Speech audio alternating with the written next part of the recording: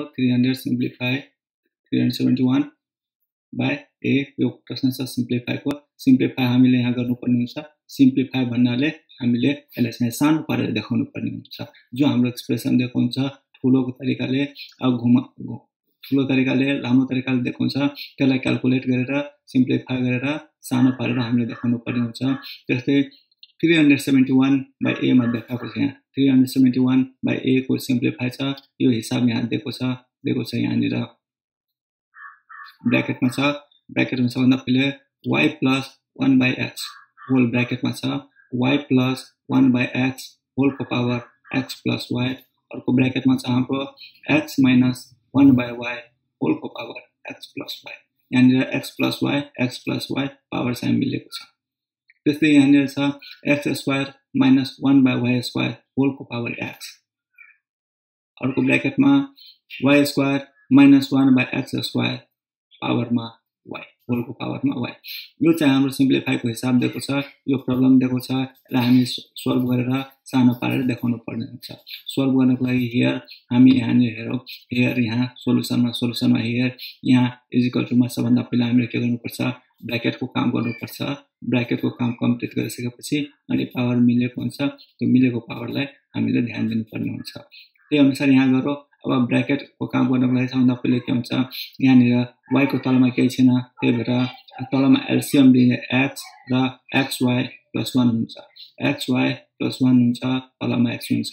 यो अब एलसीएम लिएपछि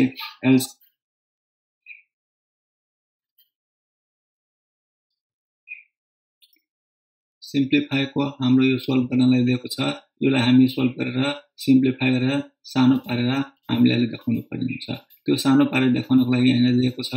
f here solution here is equal to यहाँनिर दिएको छ हामीले यो दुईटामा x को तलमा केही छैन भने 1 छ र यसको चाहिँ एलसीएम लिएर हामीले म्यानेज गर्नुपर्ने हुन्छ र सँगै राख्नुपर्ने हुन्छ एलसीएम हाम्रो x हुन्छ यतातिर xy हुन्छ यो x र y लाई मल्टिप्लाई गर्नुपर्छ अनि xy हुन्छ +1 होल बाइ x हुन्छ अनि होल को पावर x + y हुन्छ फेरि अर्को ब्र्याकेटमा छ हाम्रो x - 1 by y भन्नाले x र y यो दुटा मल्टिप्लाई हुन्छ x र y xy - 1 by Talma y xy - 1 xy - 1 by y हुन्छ र होल को पावर x + y हुन्छ अब तलमा यस्तै हुन्छ यहाँ x² y² मल्टिप्लाई हुन्छ भन्नाले x² y² -1 by Talma y² whole को पावर x अर्कोमा अब यो y² x² मल्टिप्लाई हुन्छ अनि x² y² हुन्छ अनि -1 by x² पावरमा y हुन्छ यसरी नै अर्को स्टेपमा is equal to x² y² -1 by xy हुन्छ यो चाहिँ हामी फर्मुलामा चाहिँ यसलाई अब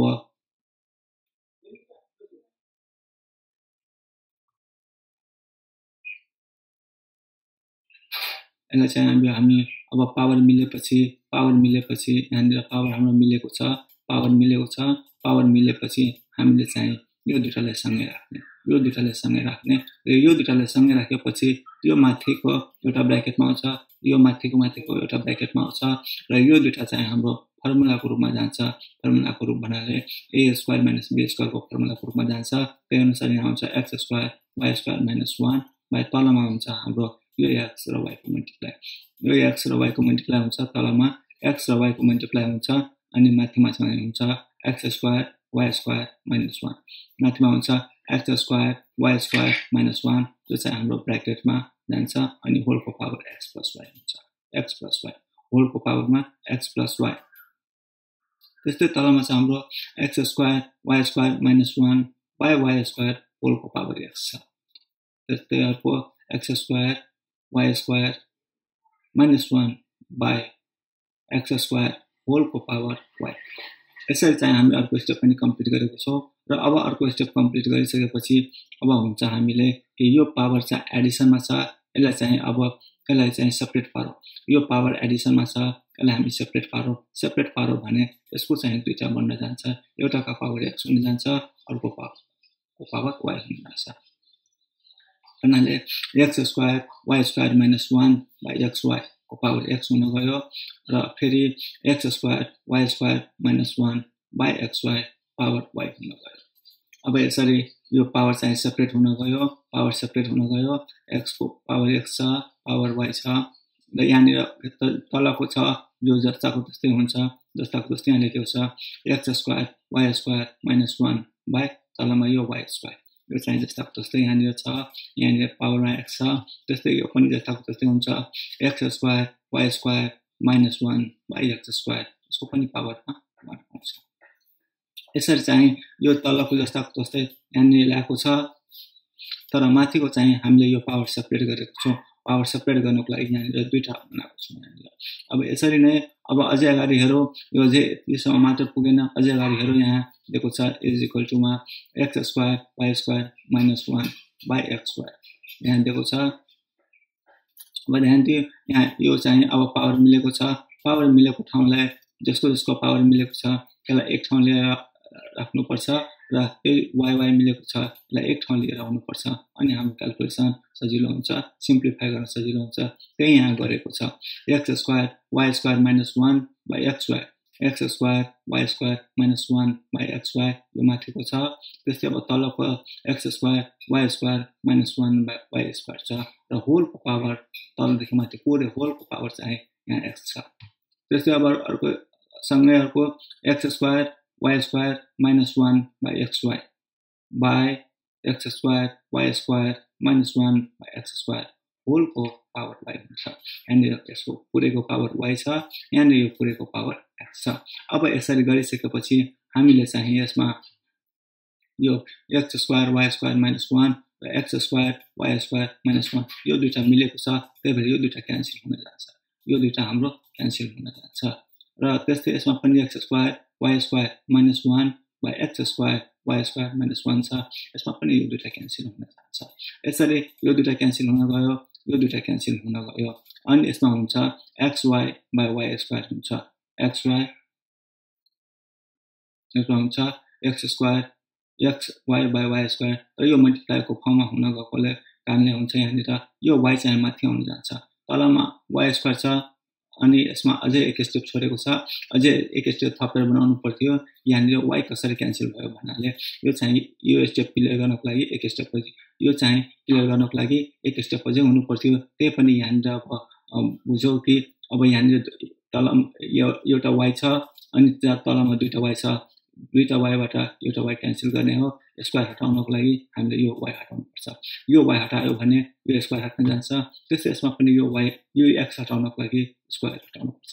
यो x हटाउनको लागि स्क्वायर हटाउनु पर्छ अनि मात्र हाम्रो आउन जान्छ यो y by x को पावर x अनि मात्र हाम्रो लास्टमा बचेर आउँछ y by x को पावर x र यसमा आउँछ हाम्रो x by y को पावर y अब यहाँनिर हेरौं यसको अब उल्टो छ y by x छ यहाँ x by y छ पावर चाहिँ यहाँ x छ पावर y छ अब यसलाई चाहिँ हामी के गर्छौं भन्नाले अब यो x चाहिँ माथि लिएर आउँछौं यो x माथि लिएर आउँछौं y लाई तल लिएर आउँछौं र यसरी गर्दा फेरि के हुन्छ हामीले यो पावर छ पावर पकडेर माइनस लगाउनु पर्छ यसरी यो तलमाथि उल्टाउनको लागि तलमाथि उल्टायो भने हामीले यो पावर मा अगाडिमा माइनस लगाउनु पर्छ जस्तै यहाँनिर गरेको छौं x by y whole power minus x यहाँ x थियो अब minus x राखेको छ यहाँनिर x by y को पावर y छ जस्ताको त्यस्तै छ अब यहाँनिर यो हाम्रो बेस मिलिसकेको छ यो मल्टिप्लाईको फर्ममा छ बेस मिलेको छ मल्टिप्लाईको फर्ममा छ भन्नाले हामीले चाहिँ अब पावर एड गर्नुपर्ने हुन्छ अब बेस चाहिँ हाम्रो एउटै हो x by y अनि यहाँनिर पावर एड गरेपछि हुन्छ y minus x माइनस लाले पछाडि राखौ र प्लस लाले अगाडि राख्यो यसरी हुन्छ y minus x यसरी हुन गयो फेरि अब यसलाई फेरि हामी पल्टाउनको लागि यसलाई हामी पल्टाउन सक्छौं यो पावर पल्टाउनको लागि हामीले फेरि तलको पनि उल्टाउनु पर्छ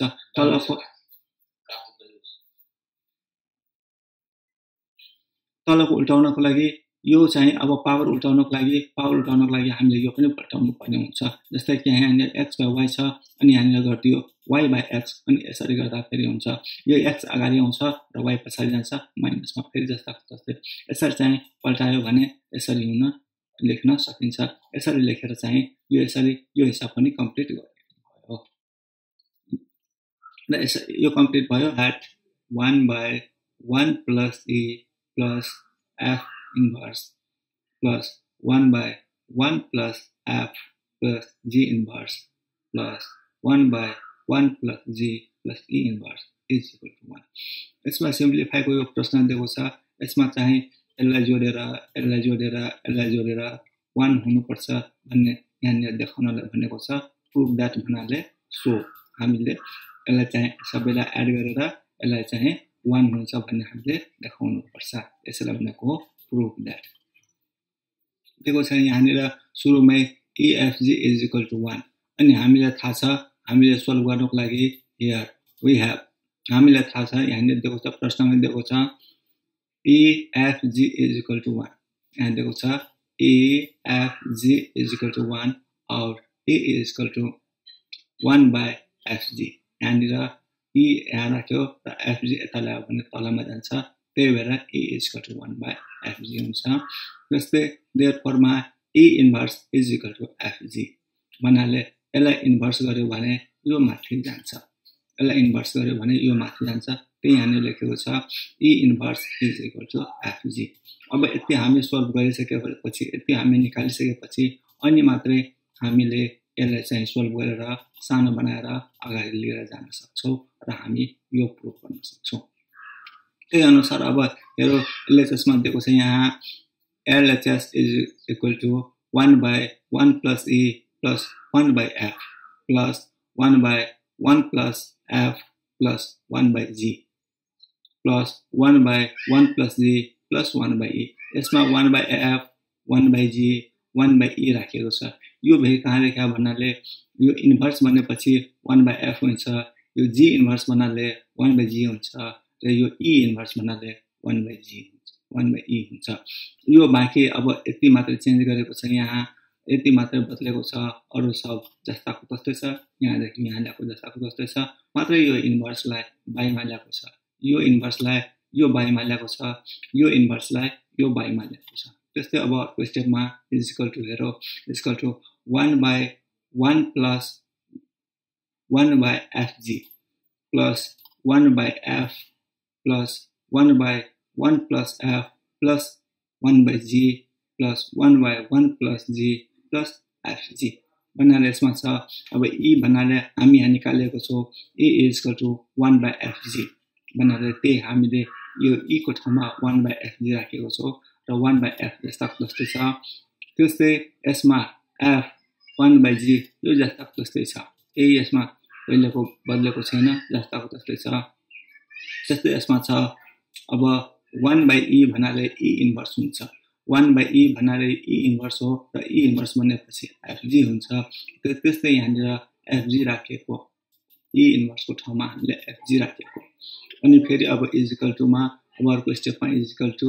अब यो सबैलाई एडिसन गर्ने तलको एलसीएम लिने र माथिमा एडिसन गर्ने अनि हुन्छ यो हुन्छ एलसीएम छ हाम्रो FG हाम्रो एलसीएम हुन्छ र यो 1 सँग मल्टिप्लाई गरेपछि हाम्रो हुन्छ FG plus 1 plus यो G यहाँनिर एलसीएम पुगेको छैन त्यही भएर माथि G हुन्छ यहाँनिर F मात्रै छ त्यही भएर यो G चाहिँ यहाँ पनि थपिन्छ र यसरी चाहिँ हामीले FG plus 1 plus G by FG हुन जान्छ त्यसै अब अर्को स्टेपमा हुन्छ यहाँ पनि एलसीएम लिएर गर्ने अनि यहाँ पनि G एलसीएम हुन्छ G भनेपछि यहाँ पछि 1 को ठाउँमा हाम्रो G हुन्छ G plus यसको ठाउँमा FG हुन्छ र प्लस 1 हुन्छ by G हुन्छ यसरी एलसीएम लिएर यसको एडिसनमा पनि हामीले निकालिसकेको छौं र एलसीएम मा निकालिसकेको छौं एडिसन गरेर निकालिसकेको छौं फेरि अब अर्कोमा plus 1 by 1 plus G plus FG यहाँनिर जस्ताको जस्तै छ यो स्टेपमा जो छ त्यस्तै यो स्टेपमा पनि छ अनि फेरि अब अर्को स्टेपमा इज इक्वल टु अब यो तलको छ माथि लिएर आउने यो तलको छ यो माथि लिएर आउने यो तलको छ यो माथि लिएर आउने यसमा तलमा केही छैन यसमा केही माथि आउँदैन जस्तै कि यहाँनिर FG तलमा छ माथिमा FG हुन्छ FG by FG plus G plus 1 यहाँनिर यो G लाई बीचमा ल्याएको र यो 1 लाई साइडमा ल्याएको बाकी जस्ताको त्यस्तै छ FG by FG plus G plus 1 plus G by FG plus G plus 1 plus 1 by FG plus G plus 1 is equal to fg plus g plus 1 by fg plus g plus 1 is equal to 1 यहाँ तलमाथि मिलेको छ यहाँ तल यो सबै base मिलेको छ यो fg plus g plus 1 fg plus g plus 1 यो सबैको बेस मिलेको छ यसको सबैको बेस मिलेको छ र बेस तलमा हाम्रो एलसीएम आइसकेको छ र बेस मिलिसकेपछि हामीले माथिको पनि सबै एड गर्नुपर्छ बनाले यो fg plus g plus 1 यो तीनटालाई एड गर्नुपर्छ त्यही गरेको यहाँ is equal to 1 fg plus g plus 1 र तलमा हाम्रो बेस छ fg plus g plus 1 यसरी तलमाथि सेम भयो भने is equal to 1 is equal to 1 हुन्छ र 1 नै हाम्रो is equal to RHS proof भयो भन्नाले यहाँनिर यो तीनटैलाई एड गरेर